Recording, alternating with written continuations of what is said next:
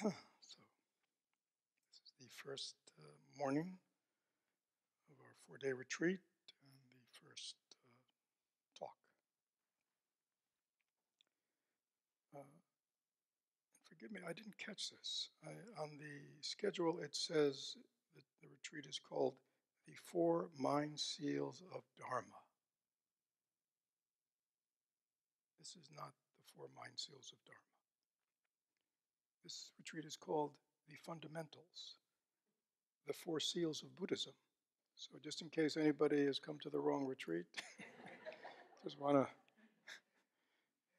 I have the Buddha watching me here, and I'll go, what is about the 4 mind seals of Buddha, of Dharma? And actually there are mind seals, but that's a different way of looking at it.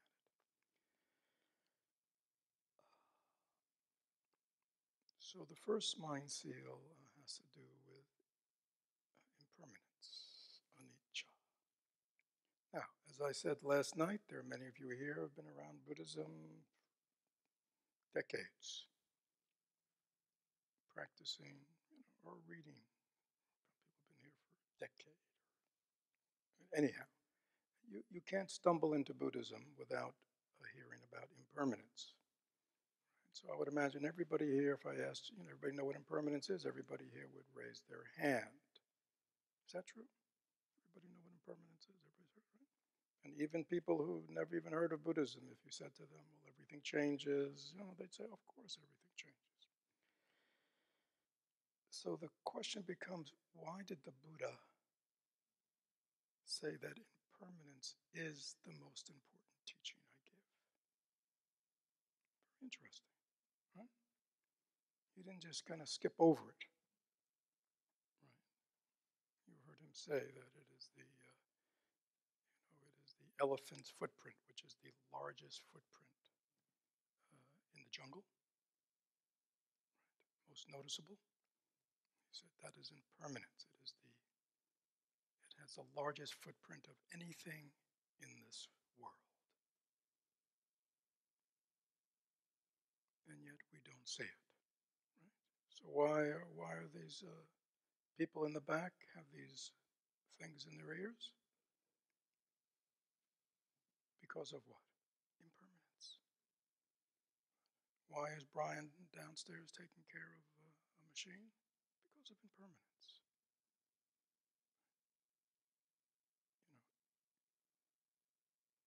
The mark of impermanence, most significant.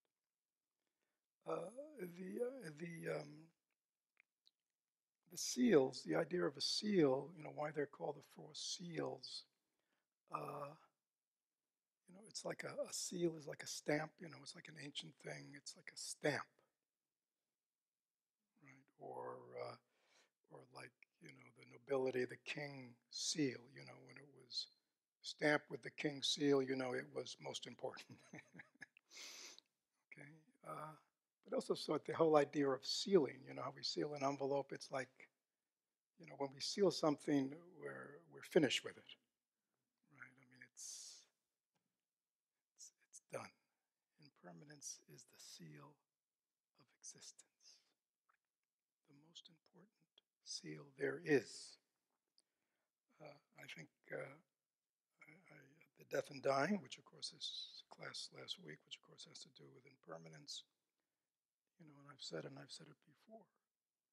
It is only the recognition of impermanence that we have the Buddha. That is the only reason, or I would say the primary reason, right? Because before he looked like that, he was just, just a young guy enjoying his life. Had the pleasure, the youth, the status, anything anybody could want. Right? And for most people in our society, including those of us here, that is what we think, that's our object in life, right? If I could just stay young and healthy and have lots of nice things and have lots of pleasure in my life, and right? I mean, that is the goal. of life. I would say for what? 99.9% of the population? That's not well researched, but I think it's fairly significant. But it was only when he saw the impermanence of his life, when he realized that all bodies get sick, all bodies age, and all bodies die. That was the most significant moment of his life up to then. And it turned him around, we might say. And it made him look at life, his life, and the life of those around him in a radically different way. So radical that he what? He left it. There had to be something else.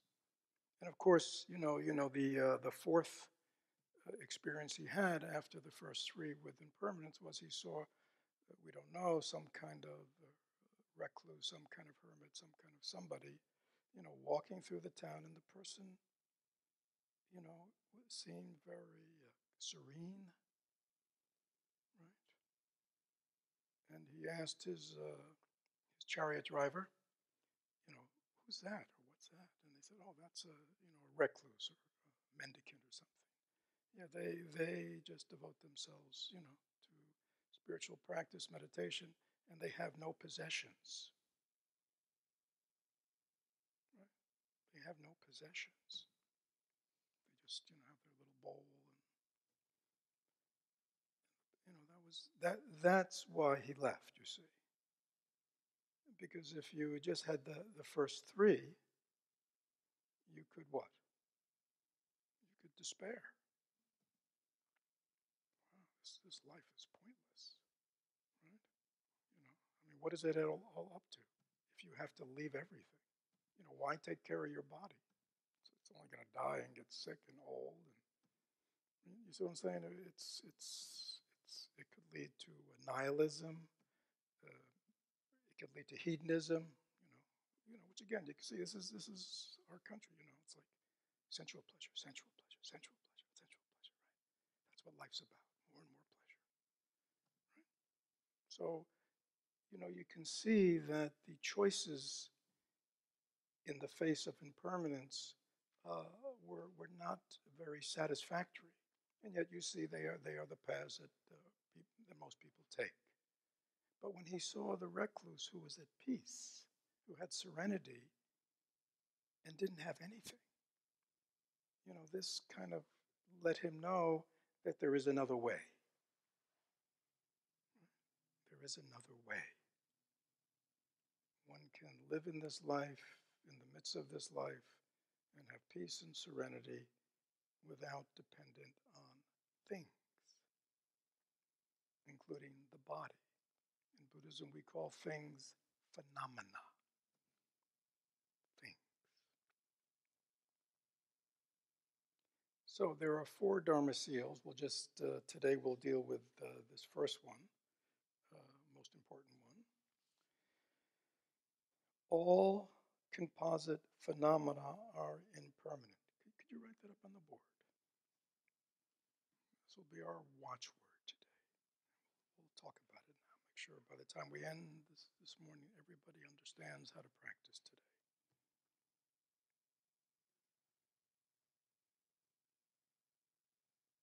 All composite phenomena are impermanent.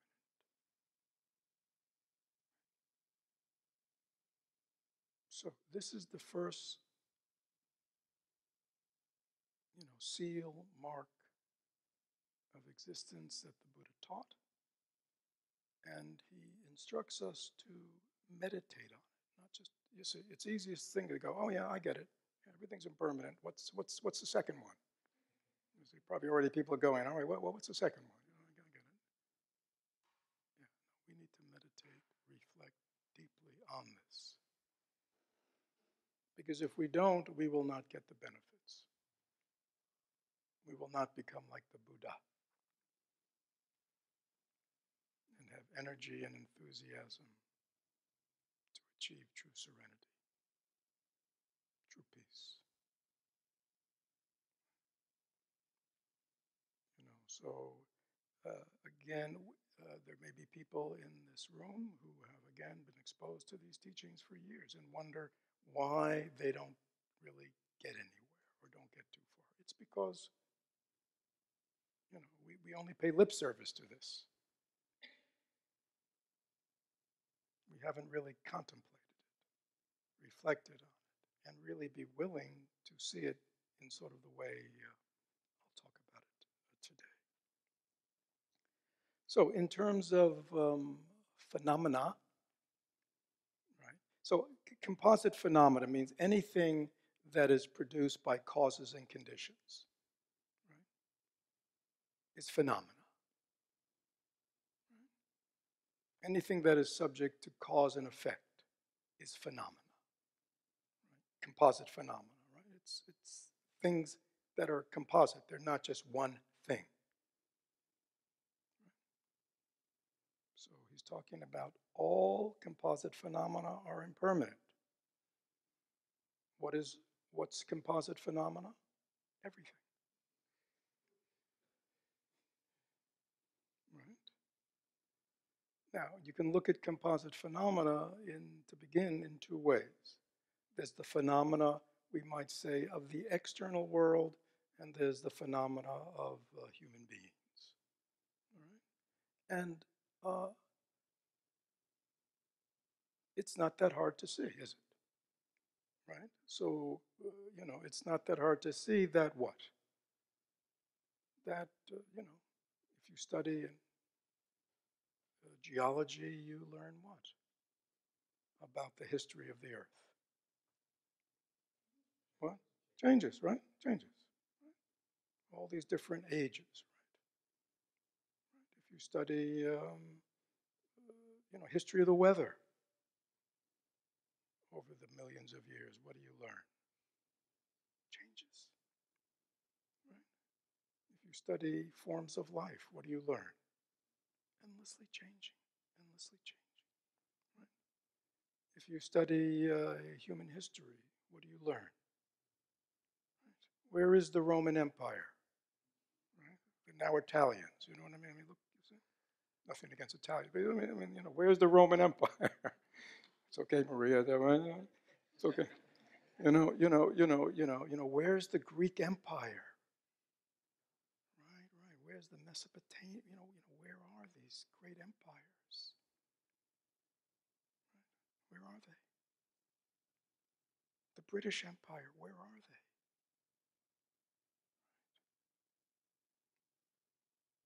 Gone. Or changed. Not gone, but they're changed, right? Everything changes. Nothing. Because why? Because all those empires, you see, when you read the name empire, it looks like it's a thing, the Roman Empire. There was never a thing called the Roman Empire. There were just a bunch of people who would come together because of causes and conditions, and were able to impose their will on other people because of causes and conditions for a short period of time. But there was no thing called the Roman Empire, just a name that was given to causes and conditions that had come together. You see what I'm saying? And we create these stories about the Roman Empire. I mean, you can't see the Roman Empire, can you? Why not? Anybody go looking for the Roman Empire? The Greek Empire? Why not? Why can't you find any trace of it?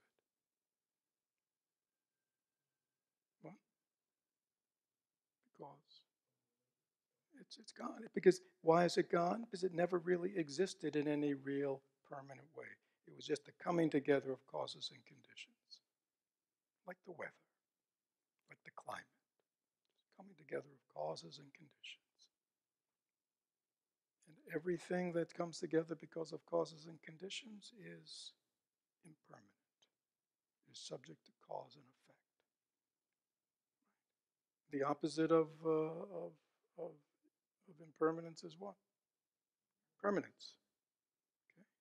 Deluded people believe in what? Permanence. believe these things are solid and will last forever, or at least as long as they want them to last. Right? So, I mean, I could go on. Is that clear? I mean, you could, science and history will explain, and geology and everything will explain impermanence, right? In the external way. Right? It is endlessly subject to change because that is its nature. It is marked. All composite phenomena are marked with impermanence. It is impossible for them to stay stable because they're not permanent. They're just a collection of things, of parts. And all those parts are coming together just temporarily because of causes and conditions. Is that true? This building, right, which appears solid, it's only the coming together. Right? I mean, watch a building being constructed over there. What are they doing? They're just bringing parts together, right, and putting them together. And all of a sudden, a building appears. And we look at the building and we think, what? It's solid, it's real, it's permanent. But you see how limited our view is. I hate to tell you, it's all that work ultimately for naught. Yeah.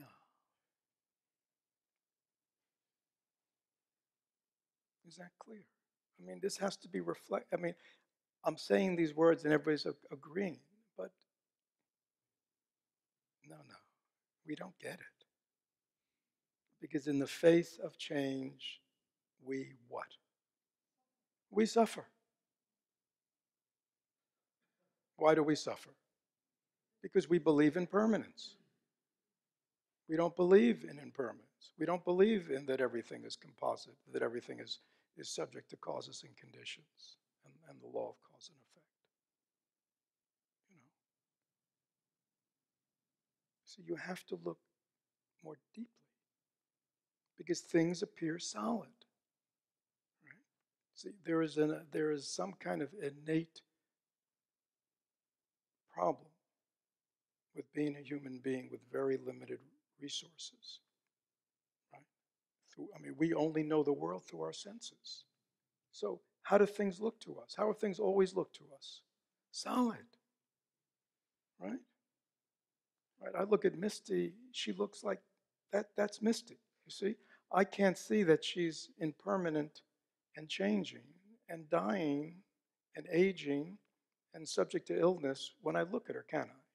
Because I don't see it with my eyes. You see? If she was complaining about something and I wanted to see what was inside her, I can't do that. I have to do what? We have to do what? What? No, I meant we have to what?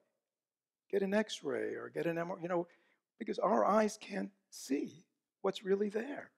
And yet we think we see what's really there. So our senses give us very limited data. It's very kind of linear, one-dimensional. Right? I mean, again, I'm getting into territory that I'm not safe in. But like, you see, we hear sounds, right? But what is sound? Vibrations. But we don't hear it like that, do we? You see? So our senses are very limited. Right? Now, Buddhism is interesting. That these great meditators could see so deeply. So they talked about macro and micro. Right? So the impermanence that I was just talking about can be observed. You see what I'm saying? I mean, you can somewhat, I could, Misty could show me pictures of when she was a baby, and I could see, oh, Misty is really impermanent. You see, I could see that, but, with some evidence. But like I said, I can't see inside her, you see. And I can't really, because she looks solid, you see. But what does science tell us about? I mean, her body is made up of how many parts? How many? What? Many. Thank you, Kara. More than 100? More than 1,000? More than, more than 1 trillion? And each of those parts you can break down into what? Subparts. And science keeps, right, finding more, physics, more and more subparts until they get down to what? Nothing. And you know what I mean? It's like, you see, but we don't see that, do we? We see solidity. Right? Now, it's very interesting. Buddhist meditators and Buddhist teachings talked about these infinitesimally tiny particles, right, that are in motion, that make up everything. Now, how did they know that? But that's what they said. They talk about momentariness. It's a very big concept. It's like things are, changing moment to moment. How long is a moment? And they would just subdivide them until they could no longer subdivide them. It was so infinitesimal. That's really what's going on here. But we don't see that, do we? I mean, if I said, this building's impermanent, right? You would say, all right, I can, we could talk about, yeah, I mean, we could take it all apart. We could take out the windows. We could have fire, or, you know what I mean? Or we could just destroy it ourselves, right? I mean, we can get a wrecking crew out here and then probably in the morning, right? Just blow it up and, see, it appears so solid, gone, right? But what we don't see, how do those walls look to you? Solid? But what would a scientist say about matter, the solidity of those walls? Anybody here? I mean, what would they say? It's decaying, but it's also in motion. It's not solid. It appears solid. It feels solid. Again, touch is another sense organ. You see, we can't see what is really going on here. That everything is composite, big. See, we don't understand. See, why will this building, why is Misty and the building decaying? It's because really of this particular momentary lack of solidity, that everything's in motion, right? That's what's happening on the micro level. It manifests on the macro level.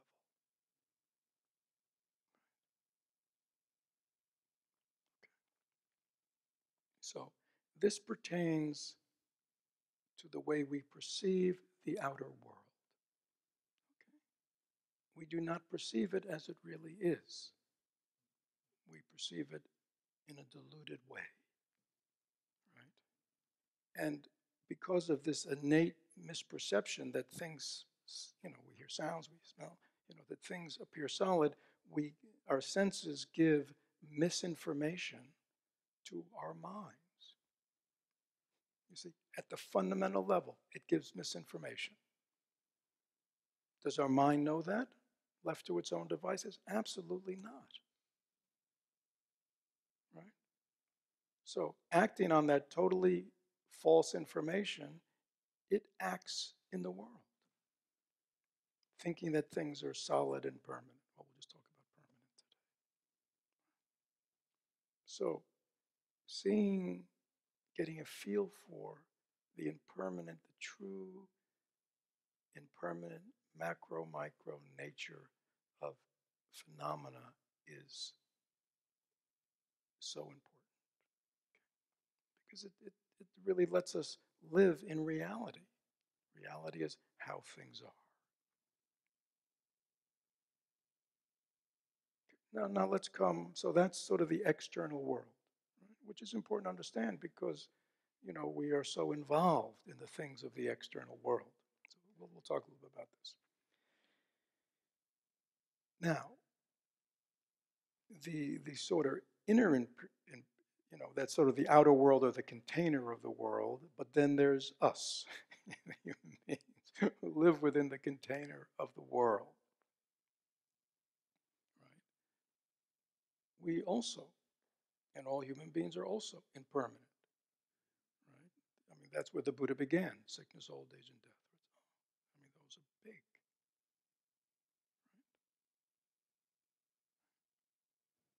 All bodies are subject to decay. Aging is just another, it's a fancy word for what? Yeah, well, for decay, deteriorating. You see what I'm saying? I mean, we pretty it up. Aging. What? Yeah, yeah, we, we I mean, we don't go, oh, yeah, I mean, decaying. Look at all these decaying people in here. No, we don't say that. We say what? Senior citizens. At the, what do they also say? Like, the prime of one's life. The golden years, exactly, for the golden years. Rather than, getting closer to death, dying, decaying, all downhill. No, these are the golden years. Again, that's another matter. Yeah, so sickness, old age, and death. Right? Fundamental truth of life. Right? For those of you who are in the death and dying course or know, again, the meditation on death is central. I brought some stuff from Patrul Rinpoche. We'll see if we get time. I mean, it is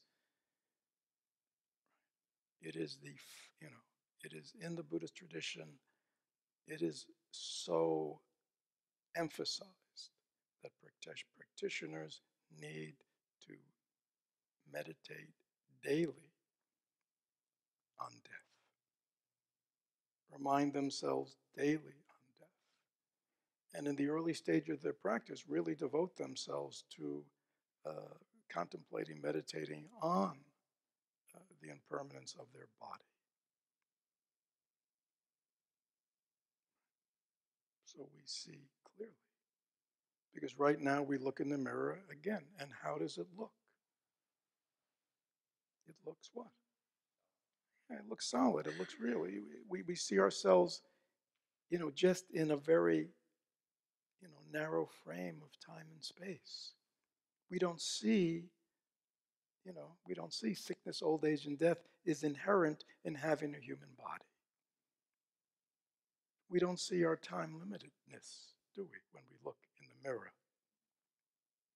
We don't see we don't, not only do we not see our time limited and not see our death, we don't see when it's going to happen or how it's going to happen or even that it's going to happen.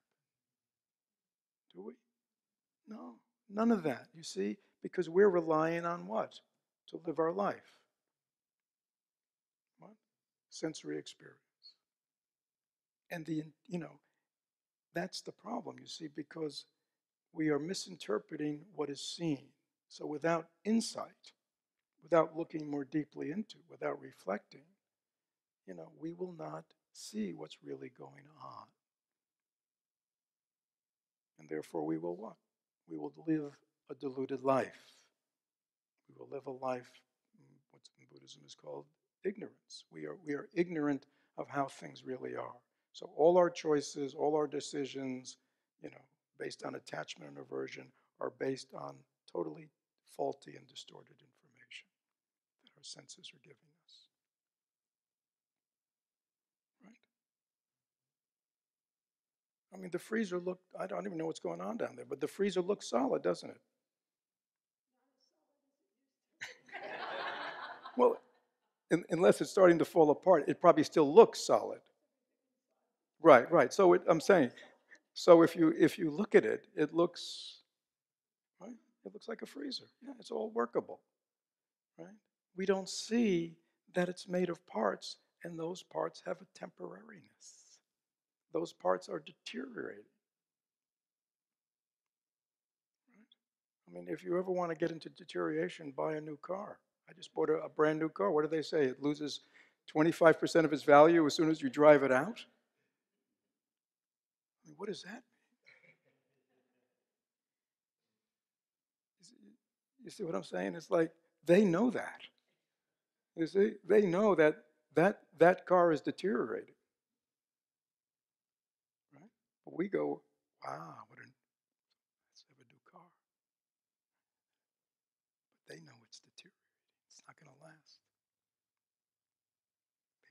immediately discount the value.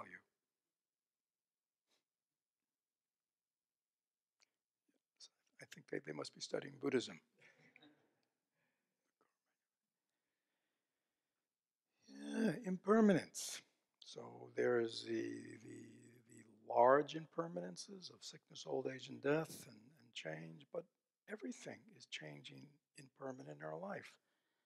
Um, Relationships, are they permanent? Has anybody ever been disappointed when a relationship has changed? Angry, sad, scared? And it never happened to anybody. Why do you think that? Why do you think that happened? Because everything is impermanent. It was a coming together. It's a coming together of lots of causes and conditions supported by cause and effect, and there's a temporariness in everything. Everything. How many relationships have you had in this life? Think about it. I'm not talking about intimate relationships, in your neighborhood, your family, your school, your schoolmates, people you work with, people you know. I mean, how many relationships do you think you've had in this life? I mean, what? Thousands. Where are they all? How'd they all end up? The way they started? Why not? You see, as human beings, we make a story up about it, don't we? So everything looks like I have a story. For every one of those thousands relationship, we'll have a story about why it didn't last. But we don't see the mark. We don't see the seal. Oh, everything. The truth is, it's only because of impermanence of all composites. That's why. That's what's going on. Endlessly going on. We are participating in where the essential mark of all phenomena is impermanence. And we don't see it, do we? So we are what? We're deluded, and therefore we attach and avert, and from that comes all the emotionality, all the drama, all that comes from what? Not understanding that everything is marked with impermanence. Any questions about anything that's been said so far? Because what I'm sort of laying out to you is a process of meditation that each of us needs to do today and should be doing every day. Because why? Because it's got to get in. And we are so skewed in not seeing what's so apparent if you look. So we have to force ourselves to look. Right? Not to look at a Buddha's teaching, to look at reality. This is not a teaching. This is not theology. This is not philosophy. This is the Buddha's teaching that came from observing life around and within.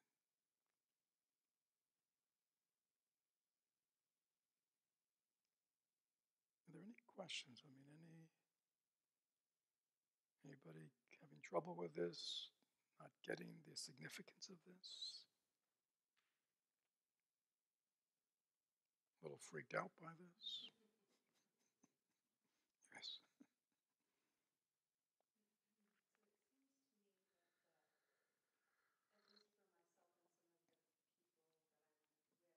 Oh, hold on. Yeah. Okay. Thank you. Yeah.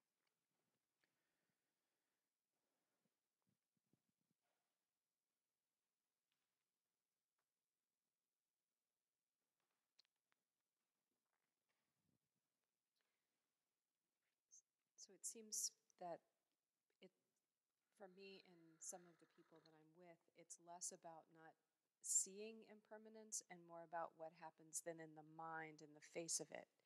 I think about, recognizing impermanence and then fighting against it. Like that's the grasping and aversion. So is it that if we truly understood it, there would be no grasping and aversion?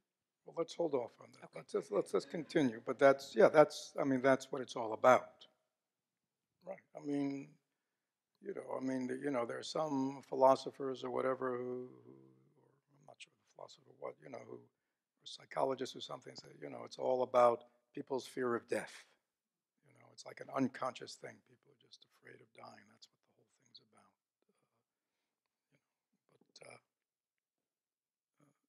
But either way, yeah, it is key.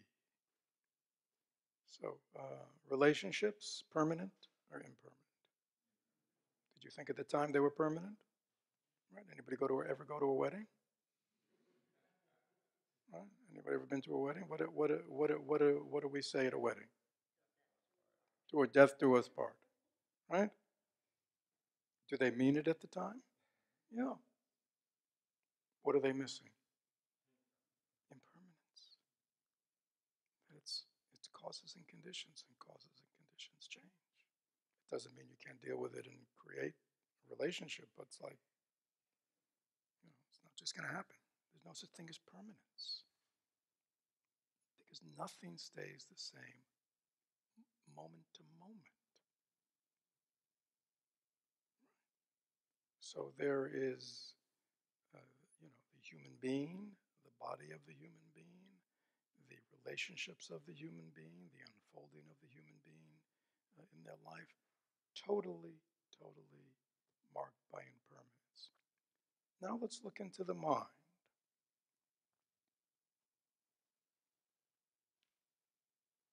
Right? Thoughts, feelings, perceptions. What have you noticed about thoughts, feelings, perceptions? What? They what? They come and go. Which is just another word for talking about impermanence. They appear and disappear. How about emotions? Anybody ever have an emotion? Do they change? They do. Yeah. They come and go. They come and go just like that. Right? You know, somebody does something and you can immediately get what? Angry. Right? Somebody does something else, you immediately get happy. And then you get angry. And then you get happy.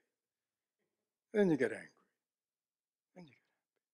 Right? It's like there's no stability in emotions. There's no stability in thought. Is there?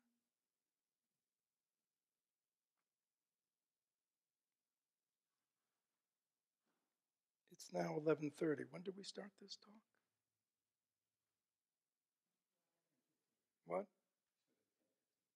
No, that's a meditation, but the talk started 10:45. Where's the talk? Where's every word that was spoken so far? Gone. Why did it go? Because it had the mark of impermanence, because it was a composite thing. Words, sounds, memory, retention. All these things. This is the way it is. Everything is appearing and disappearing, moment to moment. Is that true?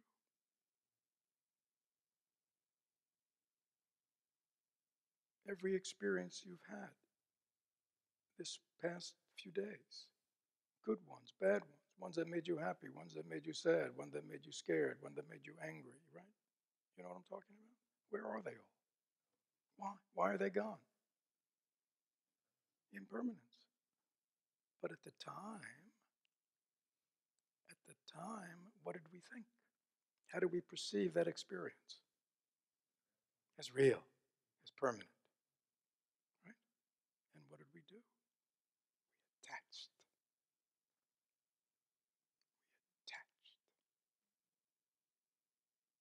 didn't just let it appear and disappear, did we? We held on, repeated. And yet, that experience, happy, sad, as soon as it was over, it's over. Is that true? And yet, in our delusion, what do? What? Hold on. But even holding on is impermanent. Because if you actually, and I want you to do that, examine your mind, how you hold on. Pick, your favorite drama, that you always love to, go over and over in your mind. See, why do you have to keep going over and over it? What? Because it's gone as soon as so you gotta, I gotta repeat it again. But you see, every time you repeat it, it's new. You think you're repeating the old, but you're repeating it new. It's always new.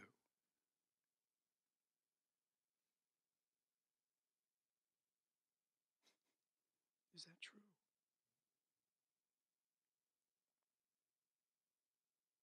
Everything is impermanent. This is powerful. You get impermanence, you'll have great, you're on the way to liberation, freedom.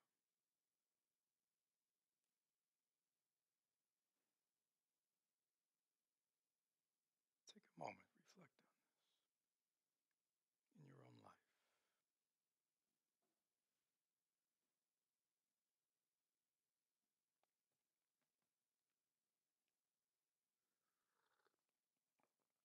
Why do we grasp at things, hold on to things, attach to things?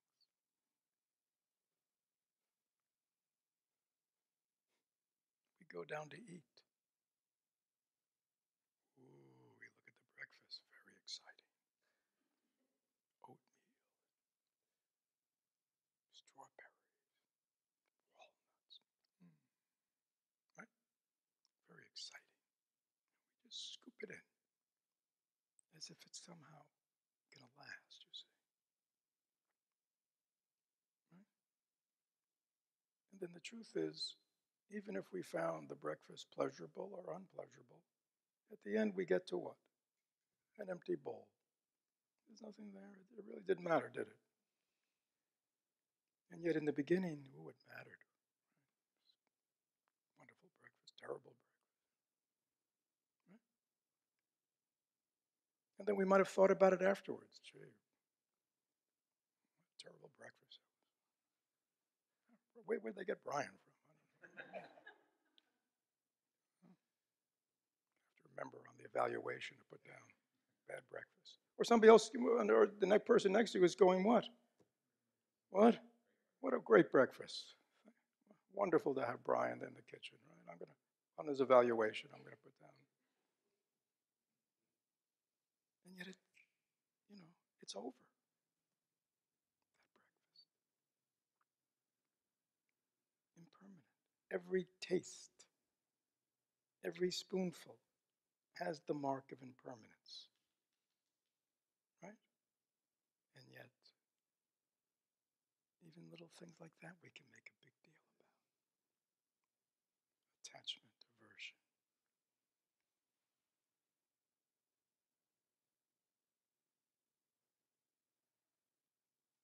So please, reflect on how everything has the mark of impermanence. Everything's in motion. Nothing is stable at all. Internal, external, mind, external phenomena, material phenomena, mental phenomena. And yet, in the midst of this,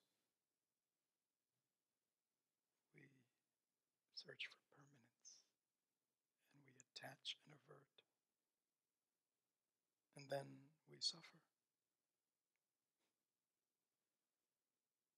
because of this fundamental misperception. So impermanence is big. Yes, Charlie. Wait.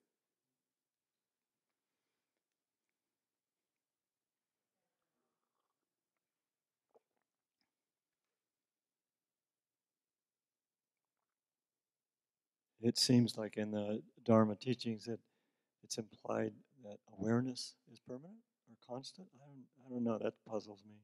Don't be puzzled. Yeah. Well, So what about that? Even your puzzlement is impermanent. Yeah, yeah. But That's your own discovery. It's, I mean, where does that awareness is right here. You can look into it. Is there anything permanent? if I look over my lifetime, it's always been there. But No, in some other, that's a thought. some other people, No, there's no it's not there. there's no awareness has been there your whole lifetime. They're just more thoughts. It's all past. Your whole lifetime is past. You have to look into the present to see what's here. Right? Forget about the past. Discover what's going on right now. What's real right now. You'll never find liberation in the past or future because it doesn't exist. Does it?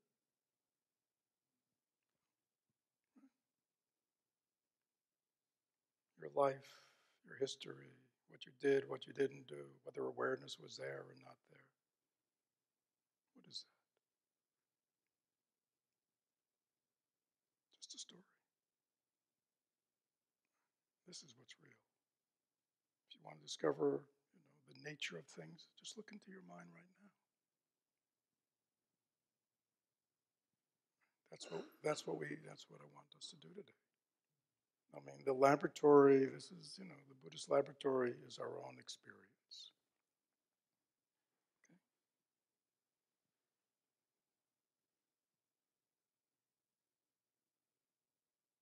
I mean, did that answer your question, Charlie?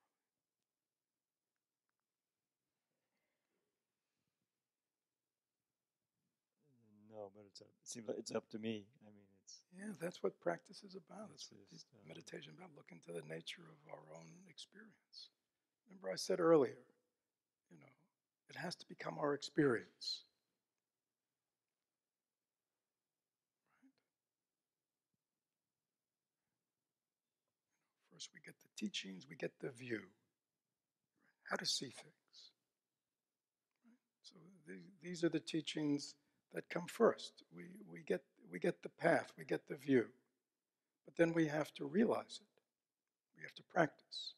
So we have to practice impermanence. How do we practice impermanence? Everything we see, internal and external, we look deeply and see, is it permanent or impermanent?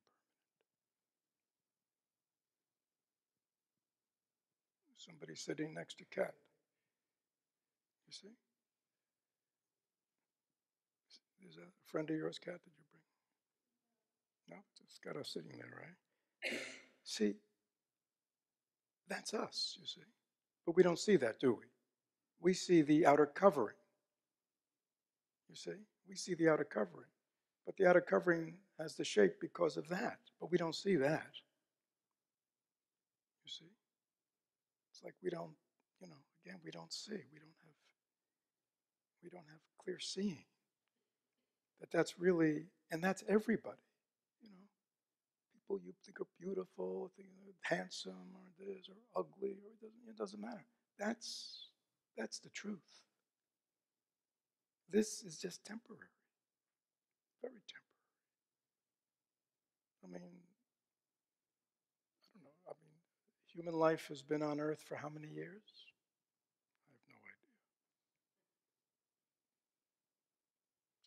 Just give me a number. A couple of million. I like that, Alex. Always up for a good number. Couple of million. And our life is how long? It's like nothing. 70, 80 years, on the average. It's like nothing.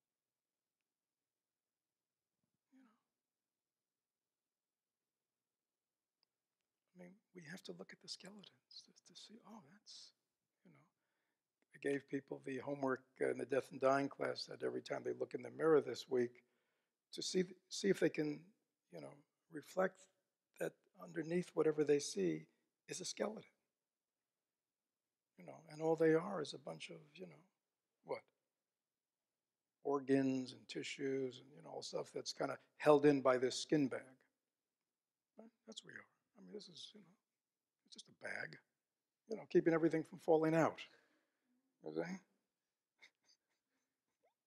I know some people might be insulted by that, feel demeaned, but that's, I mean, that's why we have skin, right? Just to keep the stuff from falling out.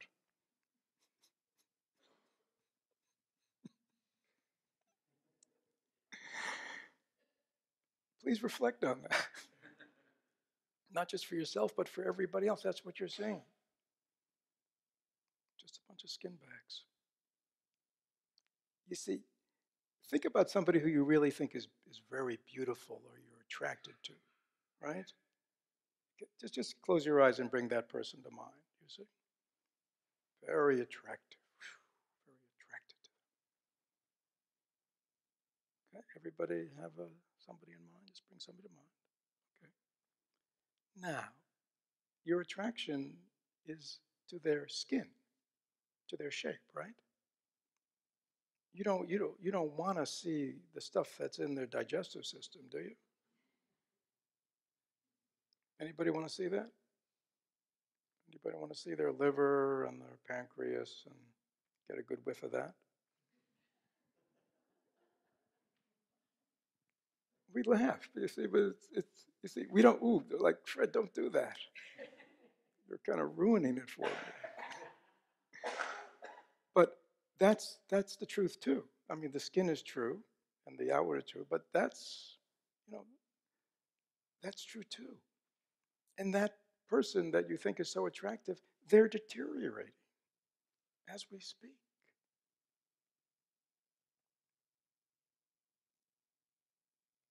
Is that not true? Not good, bad, right, wrong. Is that not true? Yes. Hold on.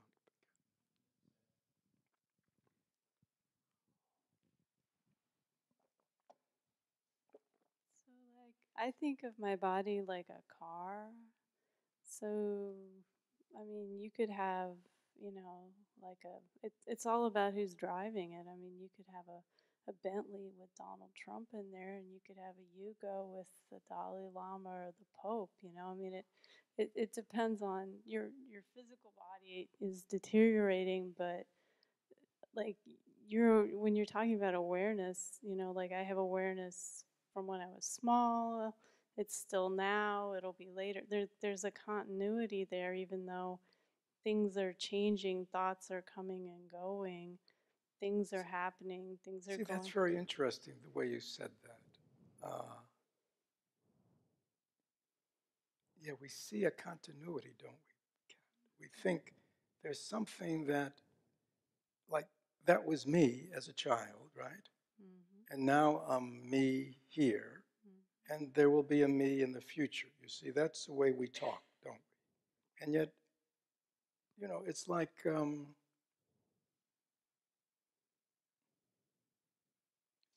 it's like a waterfall. Right? When we see a waterfall, what does it look like? What a cascade of solid water. And yet, again, that's a misperception because actually it's made up of what? And drops, millions or billions of drops. But they're moving very fast and they give the illusion of that there's something there, like a river, like a cat, like a Fred. And yet, the way we say that, right? Like there are all these kind of discrete moments, and yet, has there really been? We'll be getting there. Is there really a solid, permanent cat that's always been there? Nothing physical is permanent. Nothing mental is permanent. Thoughts come and go. Even Exactly. the I thought, even the cat thought. Right. You have to create the cat thought. But you're aware of your thought. You're right, and you're aware of all these things. But what we're talking about is you're aware that all the things that you're aware of, all phenomena, physical and mental, impermanent. They have no solid, permanent existence at all, including our thoughts, our memories. They're all composites. Right. It's all like a movie in your awareness. Well, yeah, well, I mean, slow down. Yeah, we're getting there. Right. But that is actually but what you stumbled into, Kat, which is really the biggest one, which is we perceive the self, the I, as also some kind of permanent thing that links all these experiences, past, present, and future, to me. And yet, if you look into your mind, which I want you to do today, you know, the I thought, the me thought, is something we have to create over and over again, don't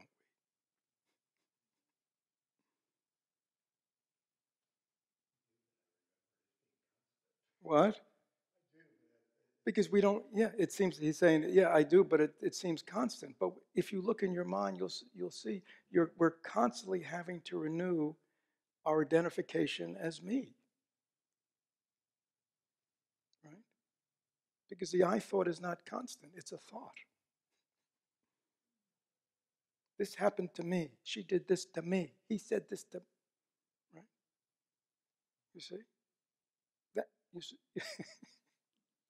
Try to be angry without the story of me. Right? You see, we have to continually recreate the scenario, but also we have to continually recreate the scenario of me. Right? Can you see that? It wasn't there a minute ago, and I was very happy. Then all of a sudden I think about that. Right? So I have to do it, don't I?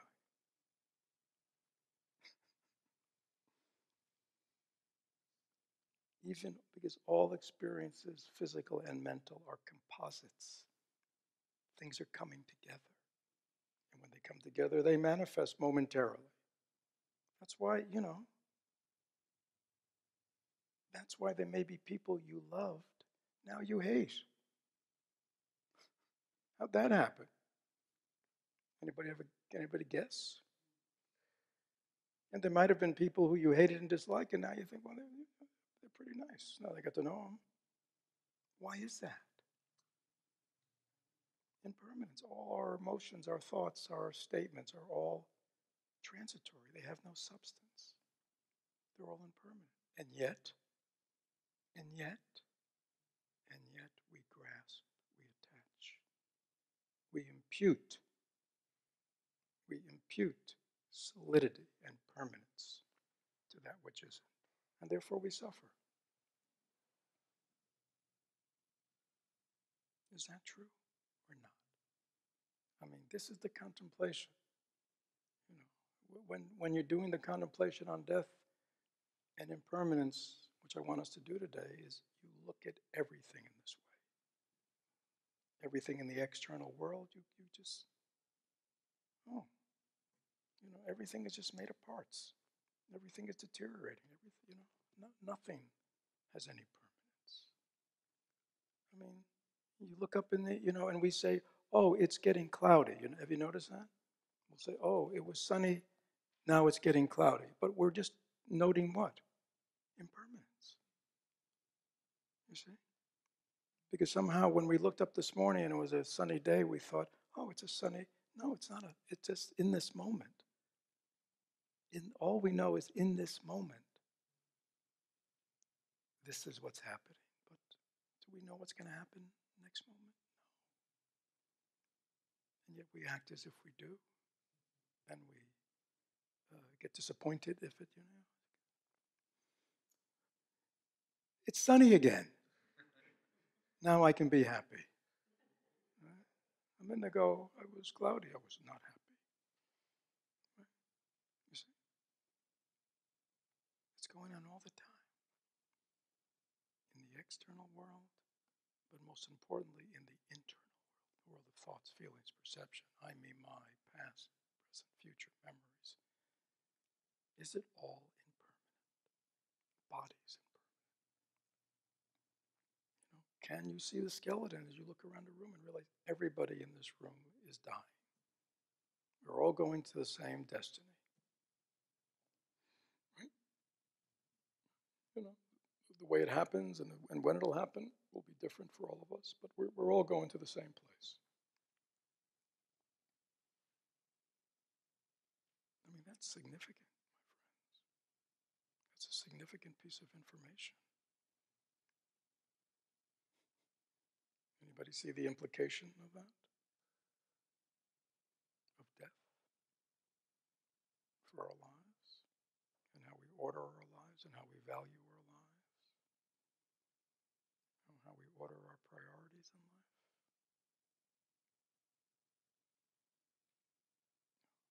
This is the big one.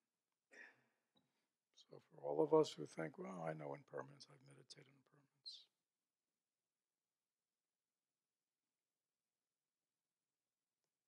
If we had really done it, we probably wouldn't be here right now.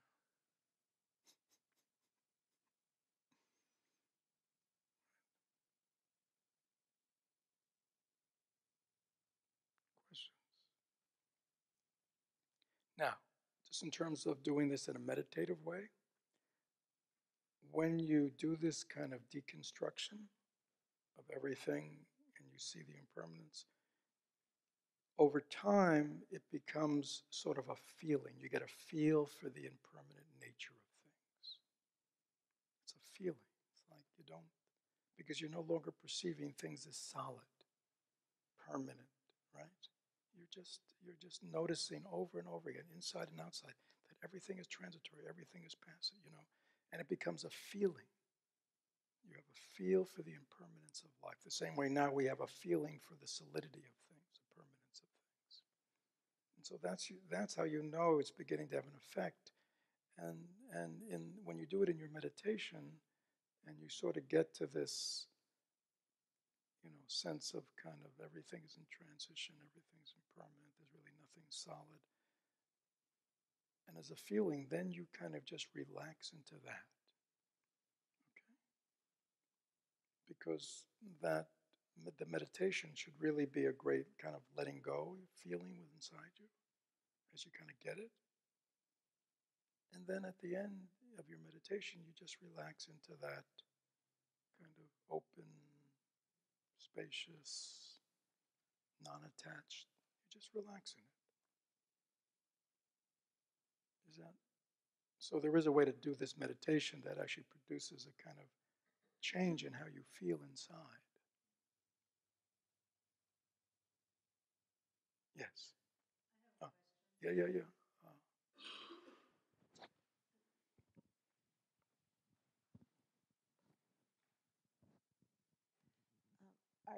So to do this meditation, would you suggest that we take an object and really take it apart, or just kind of scan across everything that comes into our... Well, again, I think the way I've done it in the past hour or so is really how you do it.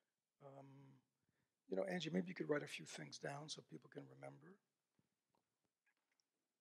So there's the impermanence of the outer world, right? And then there's the impermanence of, that's called the container. And then there's the inner, which is, in this sense, human beings, right? So there's so that's that. And then we see impermanence of these two types. It's called continuous, which really just means sort of the macro, the observable, right? And then there is the micro, which we talked about, which is not observable. I mean, to the great meditators in the past, it was observable in deep meditative states. Now because of science and scientific instruments, there's much more discovery of how things really are. You see, so but it's not observable. So sort of the macro is observable to the senses, is observable to the mind. I mean, we can see things change. We can, the weather, but really, what's going on, right? The subatomic. Forgive me if you've been using words like that. We don't see that, right? But it's important to know because it just reinforces this sense of the impermanence of things, that everything's in motion. There's no stability. And then again, there is this, the other thing is this kind of, this kind of innate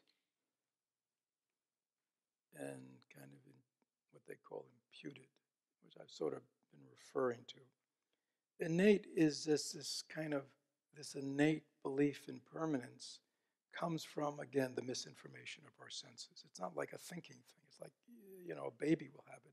They'll look out in the world and they'll see solid things, to their eyes. You see what I mean? So it's kind of an innate misperception. Things look solid. Things, right? Is that clear? That's kind of called innate. But it's a misperception because it's really not seeing that things are changing constantly. And then the imputed is like all the wrong teachings we've gotten, which is to reinforce a sense of permanence in the world, the permanence of self, Western psychology, our whole society is based on what? Things are permanent. You can get this, and when you get that, that'll be really great. Right? Because we think we're getting something that's permanent. Right? And therefore, when we get it, we are what? Happy. And when we discover its impermanence, we are what? Sad, disappointed, or we have to go. That's why people are just, what's next? Right? Great weekend. What are we going to do next weekend? Why do people talk this way? What? Because they think, get a good vacation, get a good weekend, get a good job, get a good relationship. Then what? Then I'll be happy and everything will be great. And then they're disappointed. Again, we have stories how we interpret it, but it's really just impermanence. Why? Because of causes and conditions. If we understood causes and conditions, cause and effect, we would understand why things are the way they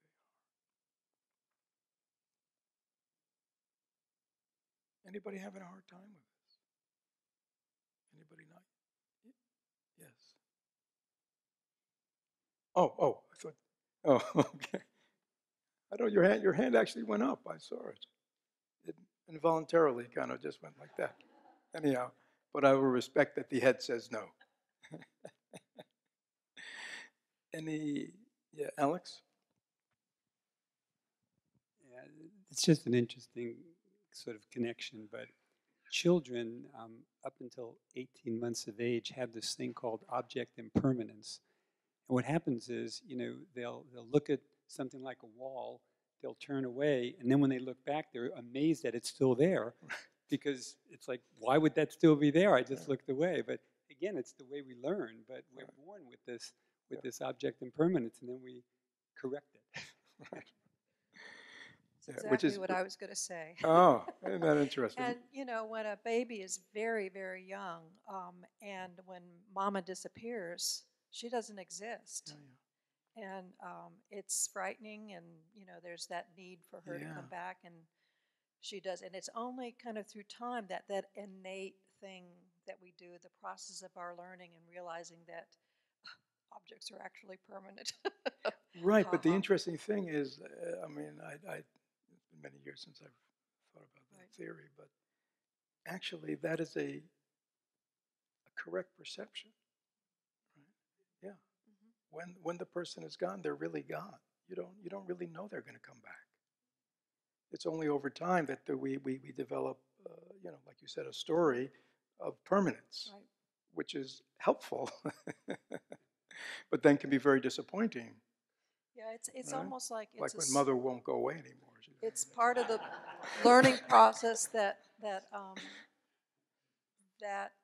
we need for safety and to become part of the human tribe. I understand, but can you see I do. The cost of it? Because it's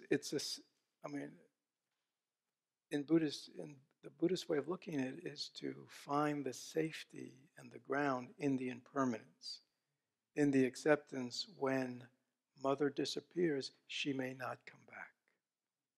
When we say goodbye to somebody, see you next week, we may never, we may not be there, they may not be there, right? So it's an illusion. And Buddhism at this stage, this is not for babies. Right. But at this stage, this is to help us see how we've just built our whole life, safety and all that, out of an illusion. And that it's much, I mean, what we're going to learn in these couple of days is even in the face of this, the devastating news of impermanence and death, remember the fourth, we can find happiness, we can find peace. There is a way, but it's in impermanence. It's in the world of change. Yes.